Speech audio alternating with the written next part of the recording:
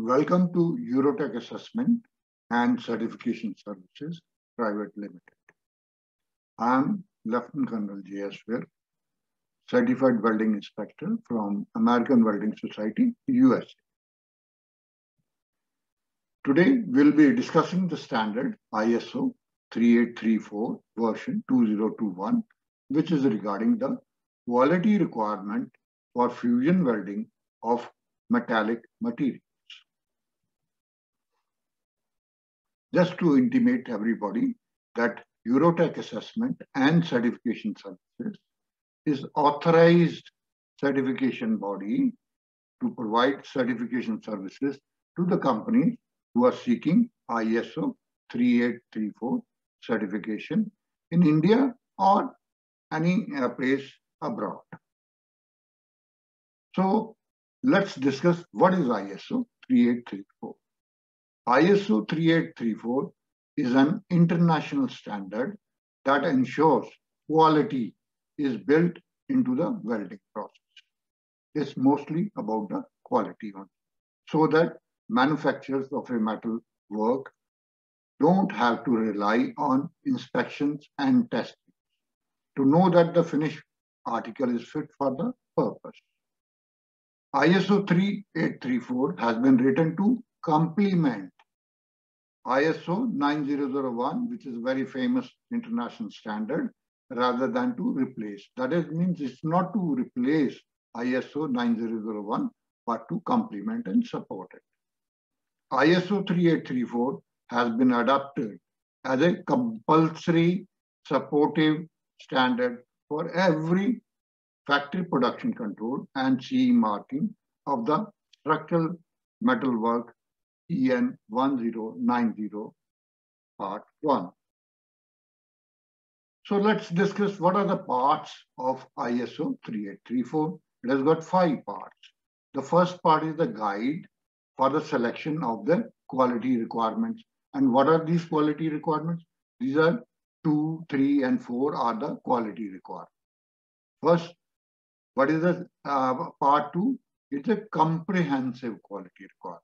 It includes everything. Then is a little less, which has got the standard quality.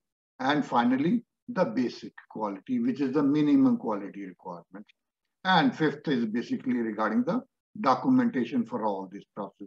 So that means number 1 is deciding that the 3 quality requirements, which are comprehensive, standard, and basic, which has to be applied to any company who is seeking the certification of ISO 3834.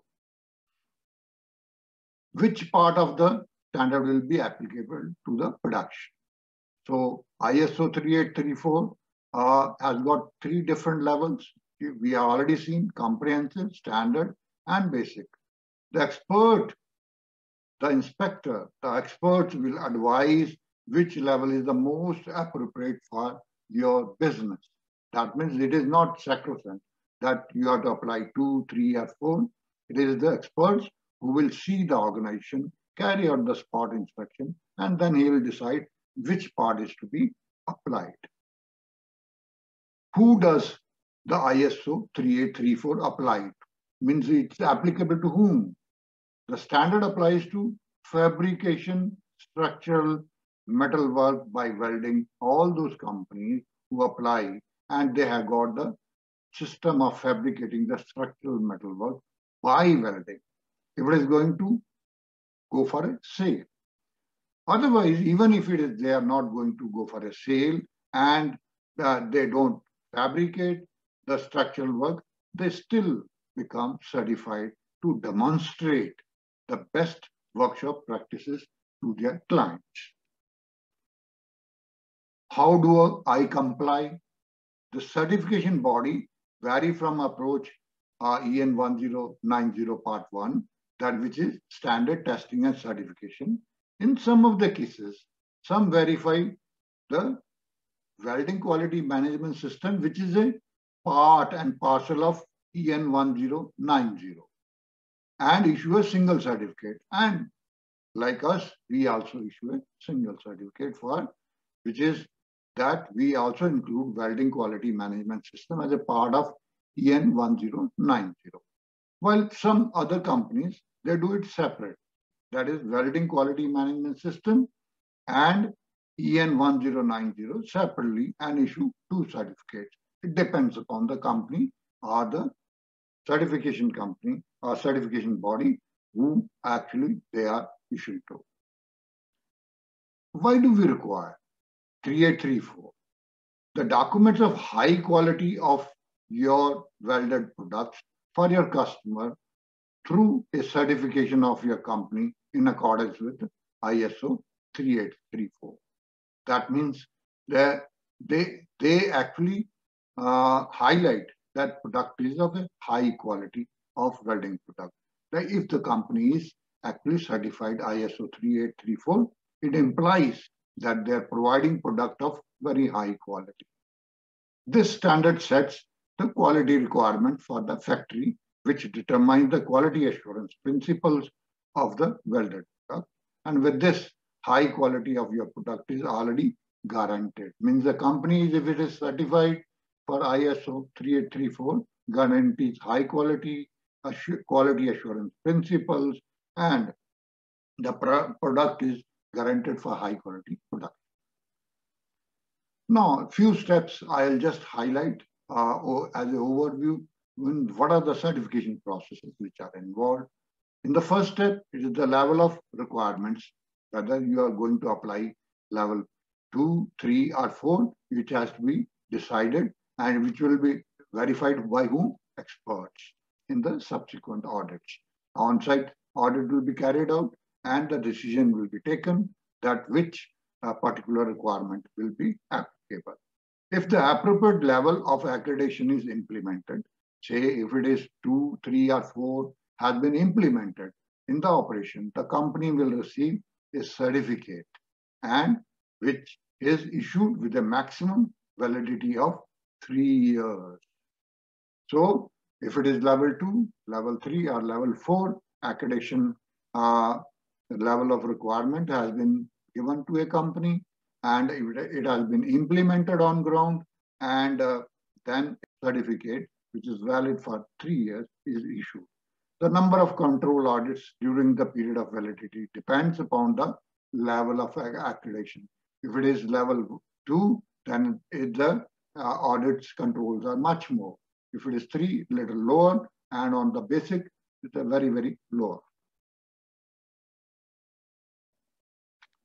Certification process means the inspection staff will review on the site how the requirement of 3834 are implemented in the company. Scope, inspection criteria are dependent on the level of accreditation.